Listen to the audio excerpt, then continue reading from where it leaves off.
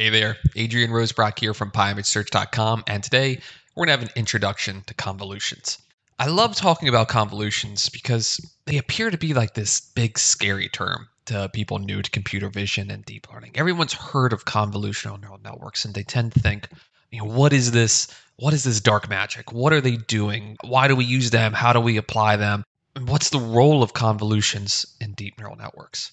The funny thing is that, and as you go through this tutorial, you'll see that if you've ever opened a photo in like a photo processing application like Photoshop or GIMP or Microsoft Paint, and like you like apply blurring, well, that's actually a convolution. There is a set of values that define this matrix, and you apply that to an input image, and that's actually what blurs the image. That's a form of convolution.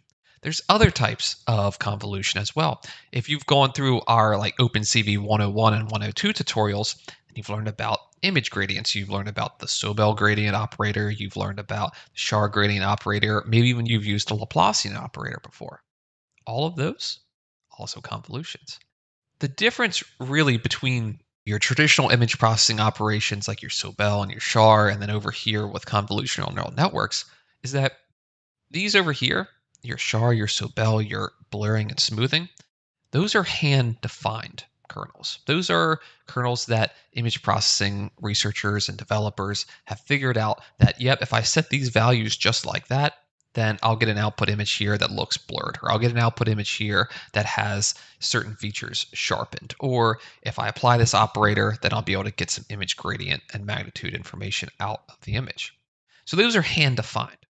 In deep learning, though, we're actually learning those convolutional operators automatically with a deep neural network. And furthermore, when you learn them in like this hierarchy fashion that neural networks are formed in, well, then you learn these richer features. So like up here, like, you can only learn your basic gradients. You can only learn basic edge detection. But down here, when you start stacking these automatically learned filters together, well, that is actually where the magic of deep learning lies, because you're learning these richer representations of data, and instead of just pulling out edges, you're learning these high-level features of like, oh, that's a cat's face over there, or that's a hubcap of a tire.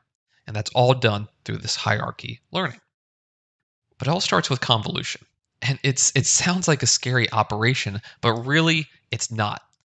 In reality, it's just an element-wise multiplication of two matrices followed by a sum. So you take two matrices, which both have the same width and height, you multiply them element by element, so not the dot product, just a simple multiplication. So to show you what that looks like, if I open up NumPy, oops, that was a typo. So let's create two matrices, 0 to 9, and we'll reshape them to be 3 by 3. And let's create another one, also 3 by 3, same values. So here's B. As you can see, A and B are the same. So if I do A, I'll multiply them element-wise. That gets you these values. 0 times 0 is obviously 0. 1 times 1 is 1. 2 times 2 equals 4. 3 times 3 equals 9, and so on. So that's what the element-wise is, as opposed to taking like your dot product, something like that, which is very, very different. So we're doing an element-wise multiplication, and then we're going to sum all the output values here. So these 9 values will be summed together. It's literally what it is. This is literally convolution.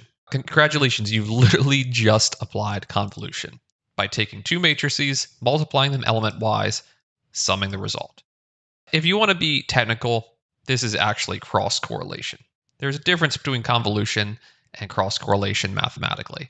I'm not going to go into detail, into super rigorous detail about that. You can read the tutorial here if you want more detail, but in deep learning literature and deep learning applications, when they're talking about convolution, most of the time they're talking about cross-correlation.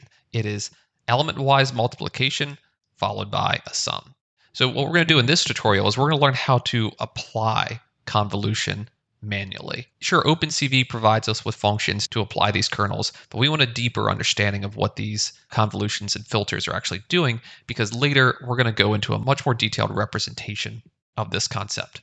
Okay, so now that we understand just a higher level what convolutions are doing, we're going to start looking at how to actually implement them using OpenCV and Python. And later, once we start getting deeper into this course, you're going to learn how to apply deep learning to actually train models to learn these filters automatically. I keep stressing the point about deep learning up here in the introduction for a reason, because I want to help solidify in your head that, yeah, convolutions are super, super powerful tools, but there is a difference between the hand-defined convolutions in image processing and then the automatically learned convolutions within convolutional neural networks.